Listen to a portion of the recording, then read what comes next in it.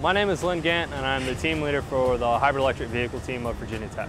The Virginia Tech team just won first place overall in a 3-year competition called EcoCAR. It's primarily sponsored by the United States Department of Energy and General Motors.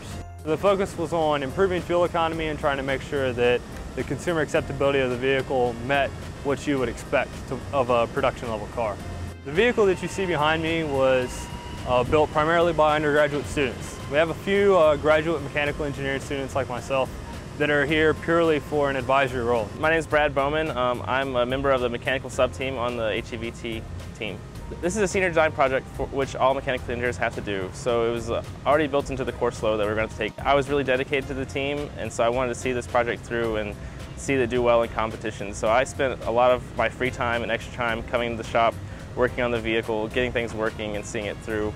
On the front axle of our vehicle, we have a 4-cylinder engine out of a Chevy HHR, and it's actually flex fuel capable. What this means is we can run on either gasoline or E85 or any mixture in between. So E85 is ethanol, and we chose this because we wanted to reduce petroleum energy use. So between using a conventional 4-cylinder engine running E85 and stored grid electricity on the back of our vehicle, we're able to actually reduce the amount of petroleum used on board by over 90%. In addition to that, we have a small motor manufactured by a local motor company called Cole Morgan that allows us to do engine idle start-stop as well as load level the engine. We don't have a conventional 12-volt alternator on this car. What we have is a way to take the 360 volts of the battery pack and step it down to be able to charge this 12-volt battery as well as run any other accessory loads like headlights, turn signals, fans, coolant pumps on board the vehicle. On the rear axle of our vehicle, we have an electric motor that gives us the ability to go 50+ miles on a single charge from our battery pack. We can go up to highway speeds. We were able to take this vehicle from Blacksburg all the way up to Washington, D.C. and back without any major problems.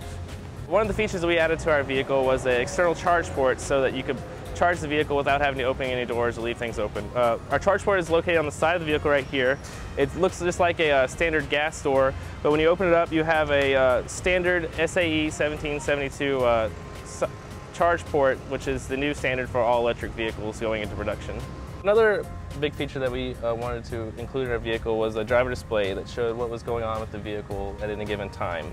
The driver display here shows you electric range, E85 range, and also shows you, based on what you're doing with the vehicle, which component is powering the vehicle. Here at Tech, one of the things that I think is great about the programs that they offer is the ability to take what you learn in the classroom and actually apply it in the field, in a lab, and actually be able to see the fruits of your labor pay off.